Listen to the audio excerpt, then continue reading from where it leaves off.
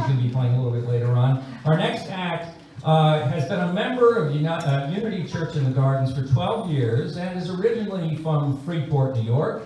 She has graced us with her singing talents on many a Sunday and led our monthly acoustic jam sessions and appeared at many local music venues, including Double Roads Tavern. But she's not going to sing this time. She's going to do a spoken word piece that she wrote some years back that I think you're going to find pretty powerful. Welcome, Cathy Ross.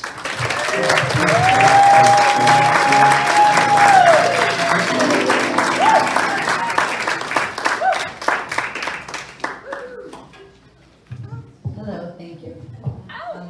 I wrote this piece right here in our garden after a meditation one day, so I call this a meditation contemplation, afternoon contemplation.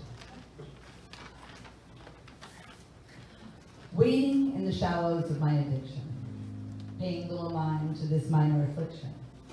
It's just a belief, a way of life. No longing for belonging or the strife of keeping up with the Joneses. My perceptions obscured by the absurdity of that notion of power, greed, reputation. The one who has the most toys is the one who succeeds. Telling false tales of things that bring such fleeting joys. Power hungry, socially succumb to the superficiality of the world economic reality. There is more than enough for all to thrive. It's just distribution with a blind eye to false contributions.